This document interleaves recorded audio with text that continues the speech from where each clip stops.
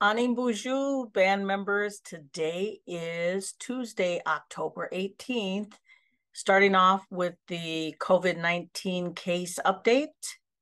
And there is one new case in District 1, which we are now at the number of 396. District 2, no new cases, still at 66. And District 3, 90, no new cases reported. October 31st is the all-day flu shot vaccinating clinics, and those are going to be scheduled in all our districts. So you can call and make an appointment, 320-532-4163. And also you can inquire and schedule appointments for the COVID-19 vaccine or the bivalent booster if you need one. The Victim Services Program invites you to join them for lunch. The program will hold 4 luncheons on 4 different days, and each of the district community centers will host one of the luncheons. And this is to begin a conversation, and it's let's tackle about domestic violence awareness. More information, the date, time, and place will be found on Facebook. Tomorrow, it is the October Elder event, and that is at the Grand Casino Mille Convention Center.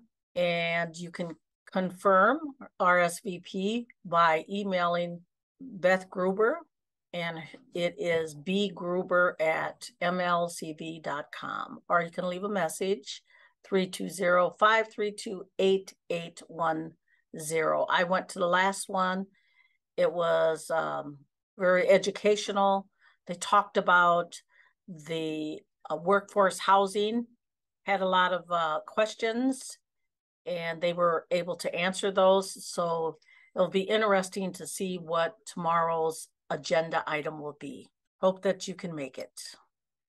The Urban Area Pet Clinic has spots available for spay and neuter surgeries during the Friday, October 28th Pet Clinic.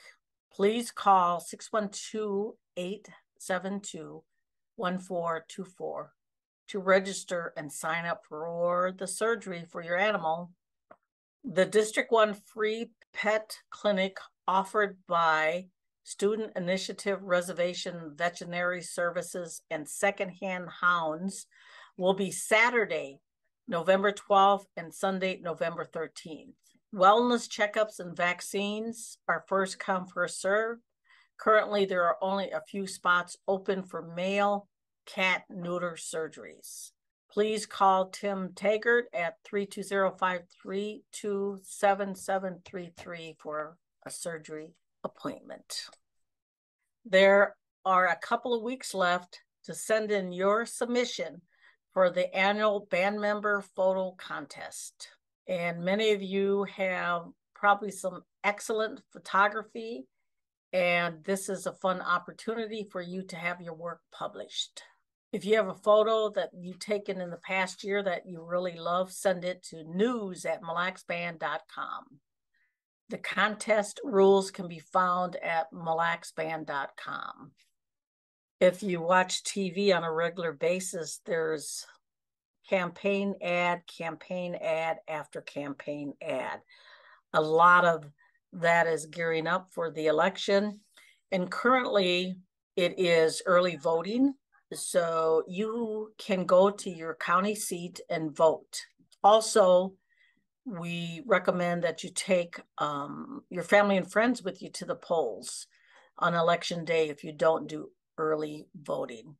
As we think about who to vote for the upcoming general election, we should keep in mind candidates who support tribal nations in the state of Minnesota. And again, I have to give a shout out to Governor Tim Walz and Lieutenant Governor Peggy Flanagan. And they created a tribal state relations office this past year. And they are actually the very first governor and lieutenant governor that did this. And when you think about all the work that they have did and their relationship and how they respect tribal government, that I want to give them that shout out, because they have probably, in my tenure of being chief executive, the best governor and lieutenant governor that have worked with tribes. And I've worked with a lot of governors. And the general election is just weeks away. And again, make sure you're registered to vote.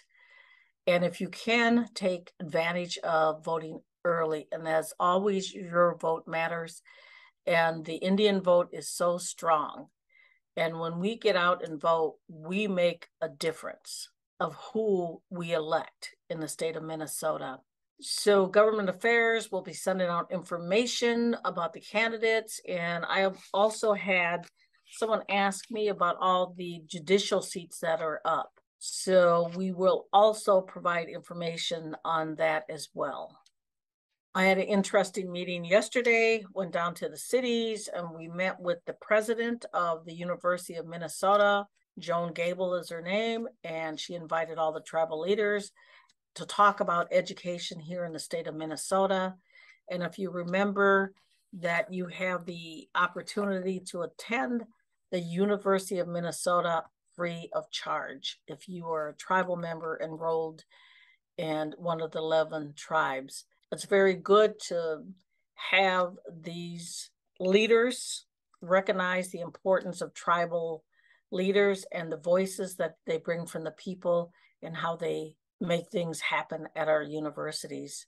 And there has been a huge increase of Native Americans attending the University of Minnesota facilities from Crookston, Morris, Duluth, the cities.